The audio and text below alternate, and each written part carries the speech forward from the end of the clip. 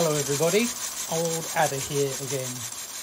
I know that the short video of the mini beam engine I posted on YouTube has been popular. There are also build files on Thingiverse for anyone to have a go at in terms of building it.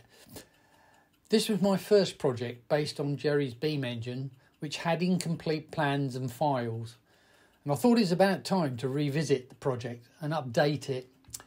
I've replaced all of Jerry's files and plans with my own, making sure now that all of the parts fit correctly. I've also updated Thingiverse with the new files for those that might be interested. This video shows more of the engine and diagrams of the assembly process which might help.